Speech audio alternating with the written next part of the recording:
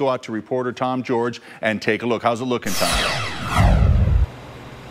Yeah, it's gotten a little bit more gusty in the last hour or so, and a good thing they have this sign all tied up right now. It's a far cry from what it looked like earlier when it was about to look like it was going to topple over, and it's not the only place we've seen across the valley that had damage from the winds.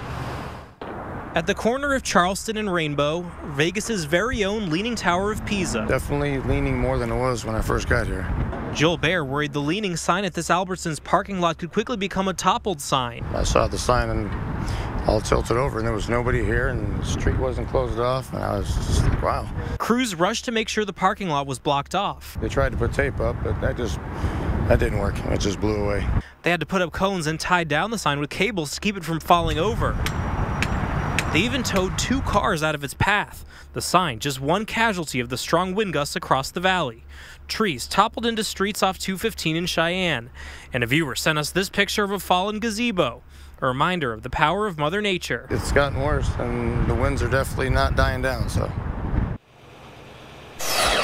He's right, they're not dying down. In the last hour or so, we've seen the winds picking up a little bit. This area right now is still blocked off. They say that it's unlikely that the sign will actually fall over, but they still have it blocked off just in case those winds keep piling up. And from